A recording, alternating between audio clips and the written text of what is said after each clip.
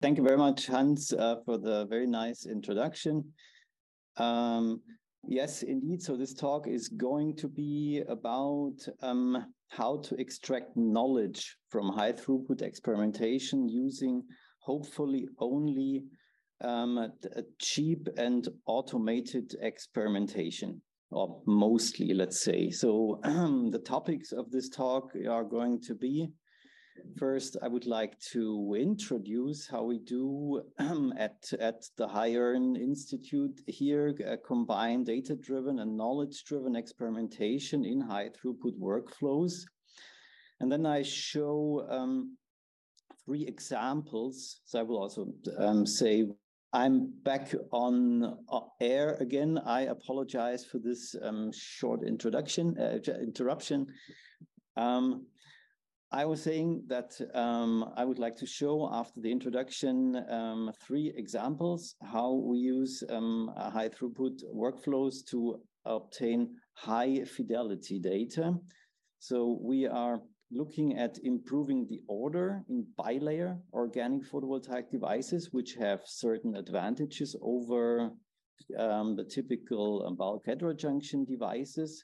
So here, using a robotic setup makes sure that really only one processing condition is right. And then we can train a fast optical proxy on an expensive experiment. So to have a faster experimentation from then on.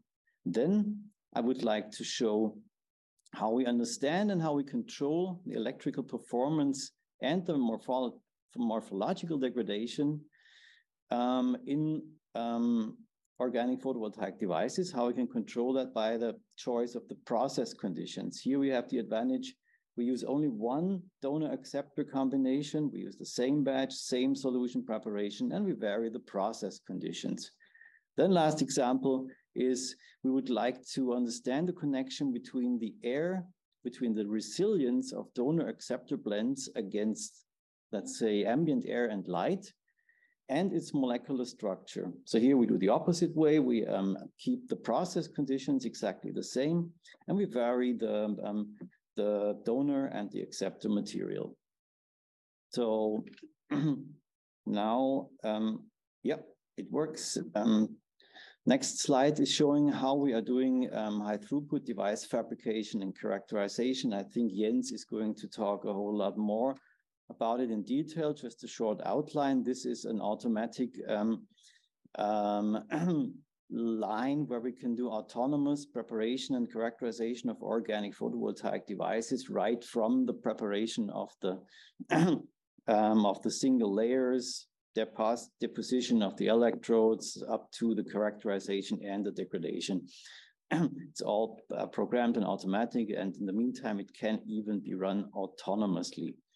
It can do hundreds of layer variations per day, and it can optimize a composition and the device architecture. So with a typical Bayesian optimization is let's say, originally kind of black box. So you have a certain set of process parameters, like the thickness, the annealing, controlled by spin speed, the annealing, the choice of additives, and so on.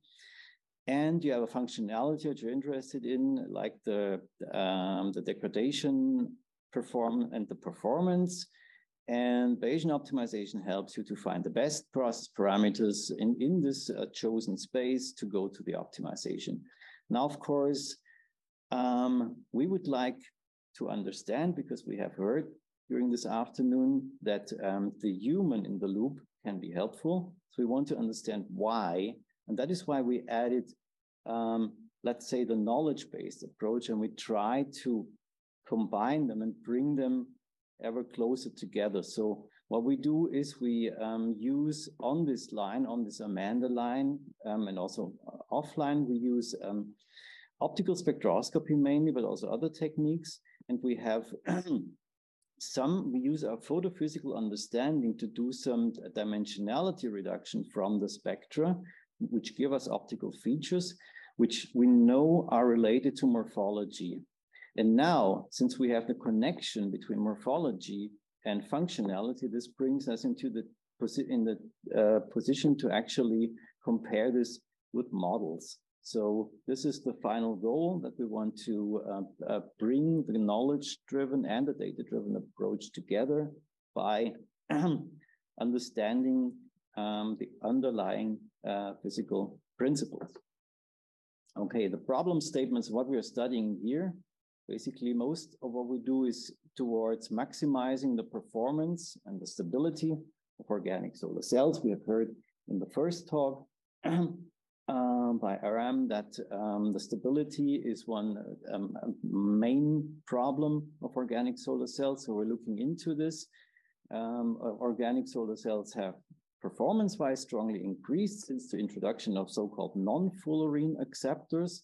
The change they introduced was they switched from a high driving force system to a low driving force system. So classically, historically, we used the fullerene acceptors like PCBM, which had a strong driving force for the separation, for the transfer of the exciton, the splitting of the exciton to form a charge transfer state. But this charge transfer state had already much lower energy, which led to VOC, which led to losses in the open circuit voltage and therefore also in the final performance. Now, this is much better when you use non-fullerene acceptors, where you can tune the energy levels so that whole transfer is nearly isoenergetic. So you can use the absorption from the non-fullerene acceptor and transfer the whole to the donor. But this has now possible consequences on the lifetime, because if the energies are so close, then there can be a Boltzmann equilibrium. So you have long excited state lifetimes, and that entails possible degradation mechanisms, which start from, for example, the triplet state. So you can have triplet induced interaction with singlet oxygen. You can have interaction with ozone. And you can have other ways how photooxidation proceeds, because you have long or high density of still excited neutral states in the material. The second is morphological degradation. As you see on the right, that's a crystal structure of one of the famous molecules of non-fullerene acceptors, the so-called Y6. They organize in very specific arrangements, and they are very important to give them this high mobility for the high performance. But this is very critical to maintain this conformation, so this alignment, and it is so it's easy to go into another phase where the stability, where the performance suffers. So that's a possible reason for performance degradation by morphology. For example, you can have a demixing of donor and acceptor. You can have a reorientation from an advantageous orientation to a less advantageous one at the interface, or you can have a demixing along the stacking gradient. So these are all things that can occur, that also occurred partially in the historical photovoltaic systems, but with non-fullerene acceptors, they're especially critical. So what can we do? How can we control them? One possibility is we lock the molecules. That's the so-called concept of single component solar cells. The other way is we order the molecules. That means we increase the activation barrier for the movement. We have seen in the last slide that motion is a condition for the changes that lower the performance. What we also do by ordering is we increase the headroom for electrical performance loss. How is this done? I will show two ways in which we try to do this. On one hand, we try to control the process conditions in bulk heterojunction formulation, or we formulate bilayer devices. So now I would like to look into the study of morphology control. So we look at the performance and stability of organic photovoltaic devices by varying the morphology. This is work done by Xiaoyan Du, published in Ju, and it was, as I said in the beginning, always the same material, always PM6 as the donor and Y6, the molecule that we have seen before, as the acceptor. And now the device structure was also kept constant, but then there was a variation of the process parameters. And there we had the donor acceptor ratio, the spin speed, the annealing time and the temperature, the choice of additives to the solvent. So that's volatile additives that go away but slow everything down, the electron transport layer, and other parameters. So the idea is now to build the devices, look at their performance, look at their lifetime, look at the UV-Vis spectra, extract features, and relate these morphology-related features to the performance and stability to get a predictive model. And if we're lucky, we can justify the trends that we find. So that's how it looks like. That's the single experiments that have been done on the Amanda. So that's different runs where different parameters have been varied. You see the differences these process conditions impose on the JV, on the current voltage curves. And you see a clear connection to the optical spectra. On the right, you see the acceptor. On the left, you see the donor. And it's very clear if you use the donor acceptor ratio, which is strongly on the donor side here, this gray curve, which is seen here by a very weak acceptor absorption. Then you see that the fill factor gets horrible. So there's a clear connection between what you can see in the optical spectra and what you can see in the device performance. Same is true for the spin speed. So if we have thick films as identified by strong absorption, then we have a reduction of the fill factor. We have in the annealing temperature, there's very strong effects on the optical band gap of the acceptor. And that makes, of course, a difference in the VOC, because that's the main optical band gap of the system. So it is clear, well, I need to cite the last one here, the annealing of the ETL. You see a huge effect on the JV curves, but the effect on the optical spectra is very little. So this already points to a limitation. If it doesn't happen in the active layer, then it is probably not connecting to the electrical performance. But generally, we see a strong connection between electrical and optical features. So now we use physical knowledge. So we know that spectra in organic molecules have this Frank-Condon progression due to electron-phonon coupling, and that the height of these bands is linked to order. So if this 0-0 transition is very strong, then we have highly ordered chains. And typically, we cannot model such a spectrum by only assuming a single Frank-Condon transition, but we need to assume a second one, which is the so-called amorphous phase underneath with strongly broadened and unstructured bands.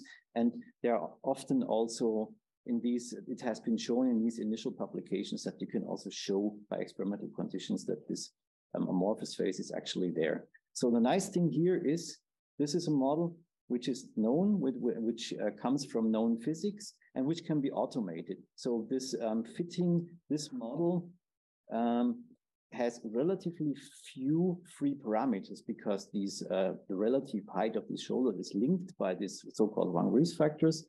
And so this can be automated, so that fitting can be done in a high throughput fashion without human intervention. And we have done this.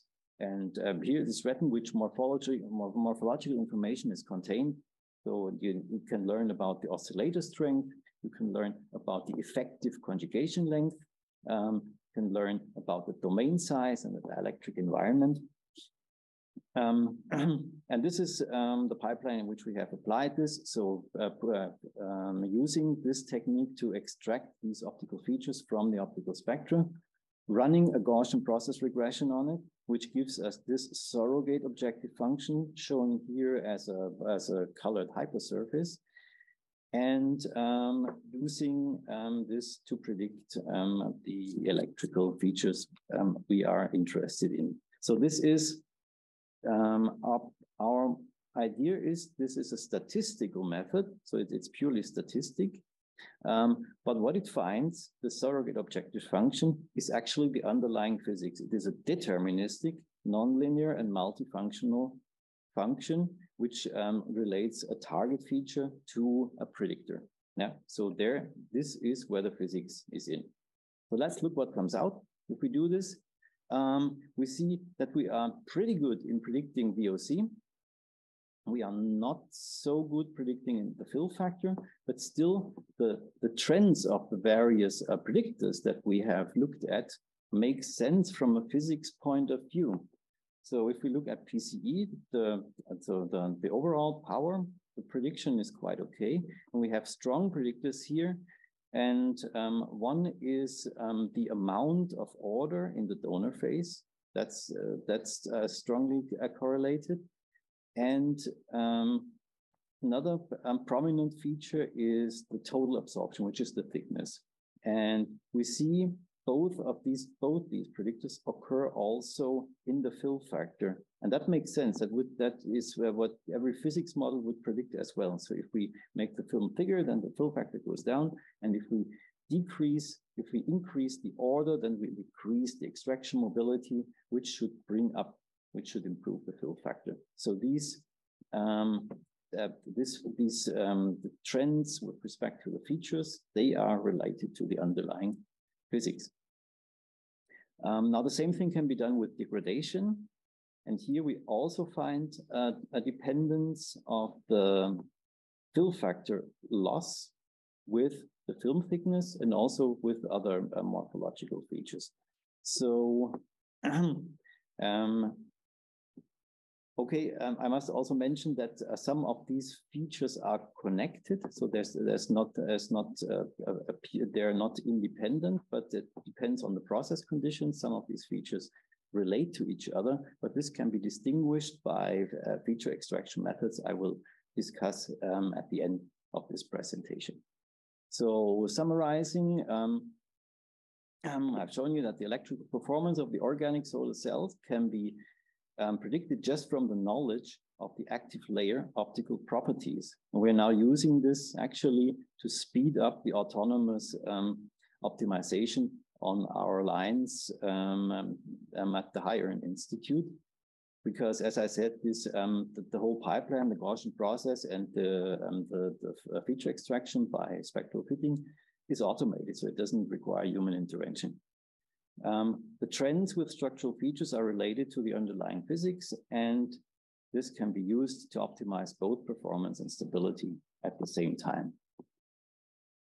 So the next point to work with microstructure is to go in bilayer devices. And there's a nice method which has been developed, which is called floating film transfer, by which we use the material we want to form a film with in a solution which is going to spread on water. So that depends on the surface tension. If it's in the right range, then it will spread and it will fill up the whole space, the whole Petri dish, which is which it has at its disposal. And then we can use a substrate, and the substrate will grab this film by adhesion. And in this way, we can do bilayer or even multi-layer structures because we do not need to provide just a substrate. We can also have already a substrate with something else deposited on top. And so we can make donor acceptor bilayer devices. And what you see here is a cross-sectional view of a device which has IT4F as an acceptor and PM6 as a donor. And you see this very sharp interface So that's really, it gives a very abrupt interface with a nice smoothness. So it's not corrugated.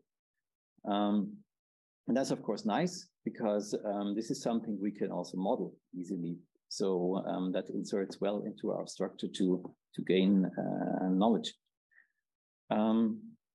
So what's wrong is this is work by Rong Wang in our institute, and she has added to this solution an additive called DIO, diiodooctane, which is an additive which slows down the evaporation because it's a high boiling point additive. And she's found out that adding this will order the PM6, the deposited PM6 film. And she has looked at the GWAX profile, and it clearly shows that changing the additive contribution concentration, the in-plane signal gets stronger, from which we can conclude that we go from an amorphous phase where no additive is there, when only the chlorobenzene is there, to a face-on oriented, very ordered structure. And that gives a preferential in-plane orientation. And this is very important because one critical limitation of bilayer devices is the exciton diffusion length, because the charge transfer happens only at the interface with between donor and acceptor. And if the layers are larger than the exciton diffusion length, then these excitons cannot be split at the interface. So it's very important to increase the order of these phases. And what we have done, we have applied our spectral fitting technique to this study. And we found that we have a predictor, which is the order, the ratio between ordered and amorphous phase, and compare it with the crystal coherence length, which can be extracted from GWAX, which is a measure of the domain size. And we see, that's the green line down here, that it follows the same trend as the crystal coherence length from GWAX. So that means that we can use this as an approximate proxy experiment, which is of course much faster and is inline and completely automatic compared to a GWAX experiment. So I'm not saying that we can replace GWAX experiments. However, once this is known and for similar materials, it will work the same way. So it will at least allow us to replace most of the GWAX experiments we would need otherwise. Finally, I comment on what it does to the electrical performance. So you see, going from disordered to face-on oriented strongly brings up the JSC, which we expected because of now better exciton diffusion to the interface. And we're getting not fully, but relatively close to the corresponding bulk heterojunction. And you see also in the EQE spectra that the device with 2%, the light blue one, 2% of the additive has, at least in the acceptor region, comparable EQE as the bulk heterojunction. Okay, the last point is, of course, the stability, and also the stability, which we hope for, would strongly improve in the bilayer. And indeed, the bilayer with the additive is clearly much more stable than the corresponding bulk heterojunction. These are 300 hours in the dark, but also in one sunlight. It's very stable, and it suffers much less from fill factor degradation than the bulk heterojunction, comparably. So that means successfully achieved by the bilayer approach. There's no demixing and there are no unfavorable vertical gradients formed, and still the performance is nearly as high as in the bulk heterojunction.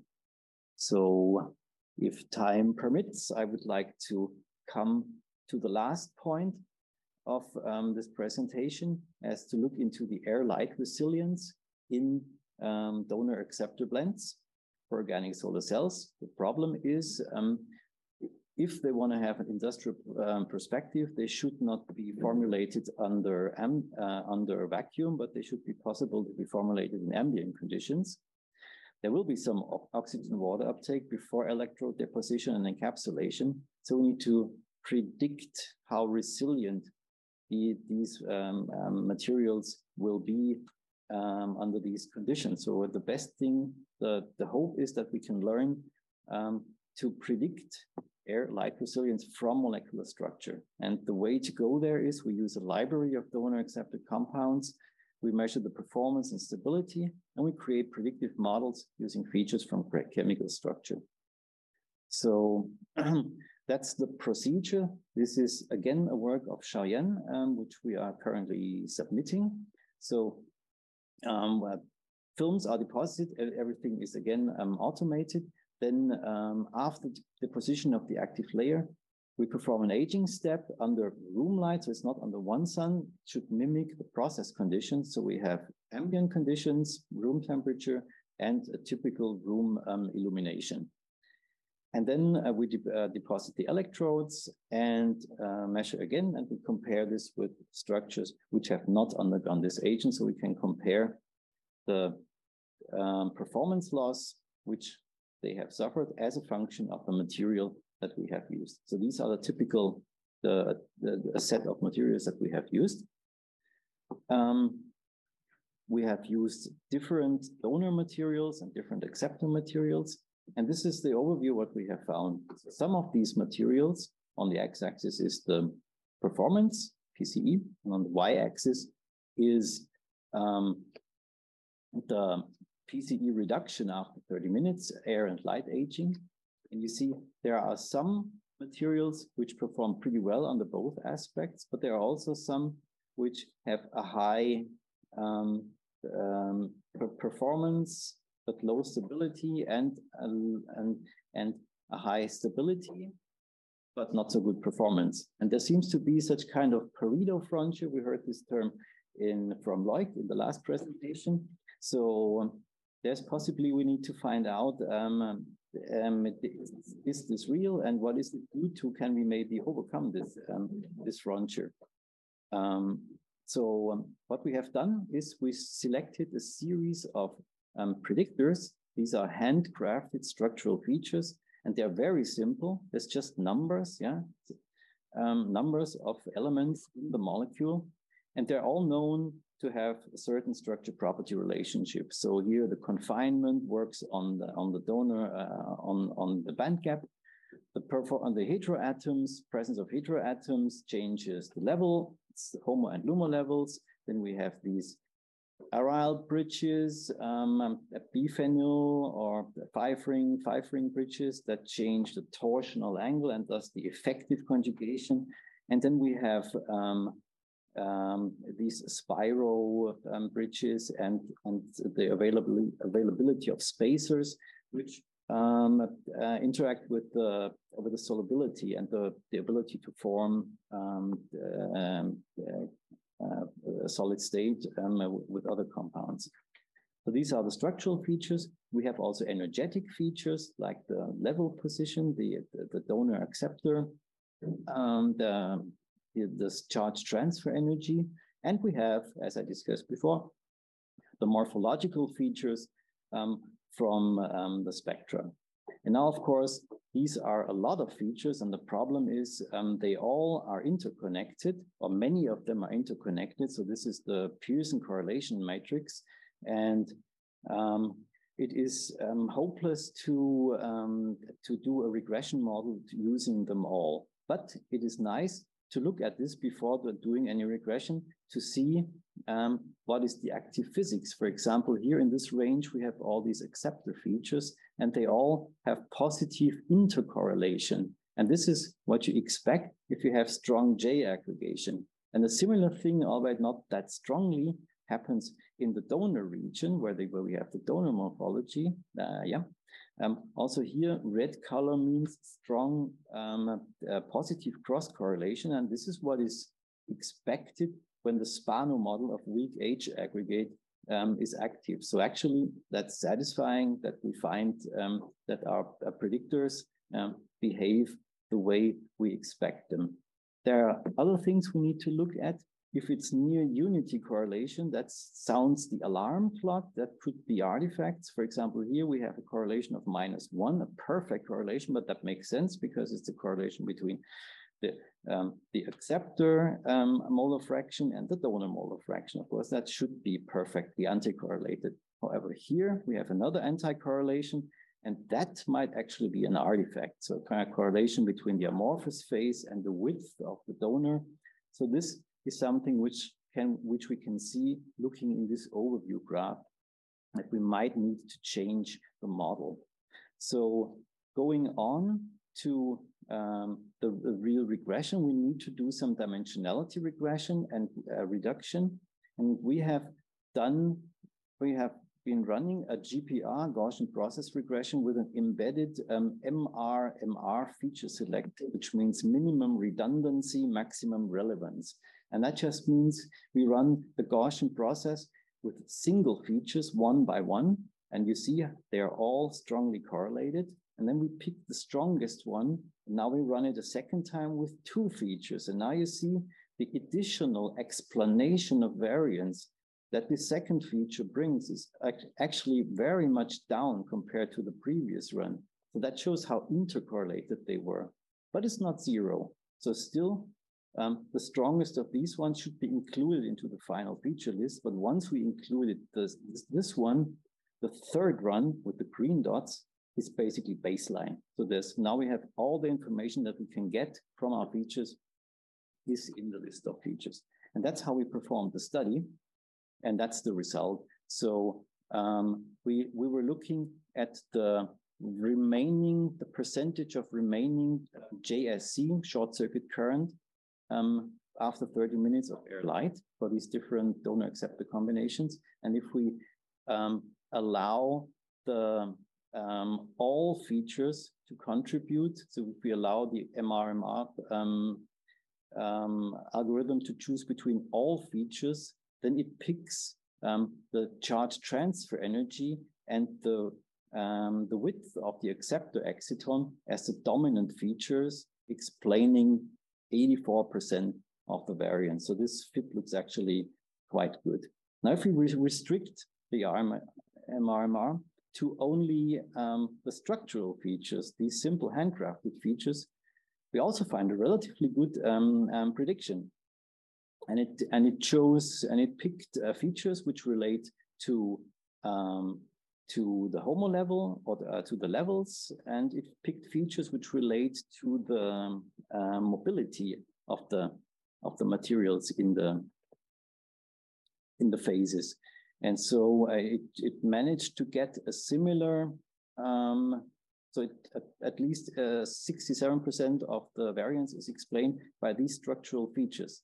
However, if we only allow energetic features, then the predictive capacity is very low. So that means that knowledge of the energies is not enough to predict the air light resilience. The same is true if we include only order. So this explains only 57% of the variance. So that means that both energetic and morphological features are needed to predict the JSC loss. And that makes absolutely sense because it's air light resilience. So it's about photooxidation, and photooxidation depends on levels, and it depends on the ability of oxygen or water to move. So that makes absolutely sense. And the second thing is that the structural features contain that information. And so they can predict air light resilience, because they can predict energies and morphology in the solid state. So that brings me to the conclusion that if I have shown a predictive model based on MRMR embedded GPR, and we got predictive capacity from chemical structure to solid state properties. However, the data set currently is too small to do inverse design. So I have shown you here the explanation of variance is 84%, but if you do, we have also the orange dots are the test data set, and the blue are the trainings data set. And if you do the R square of the cross validation, then it's actually negative. So we are far from predictive capacity. Larry, can you please come to an end? I'm sorry. So that requires much more data, and we require much more detailed predictors. So with this, I'm at the end. I want to thank all the collaborators, and I want to thank you for your kind attention and apologize for the overtime.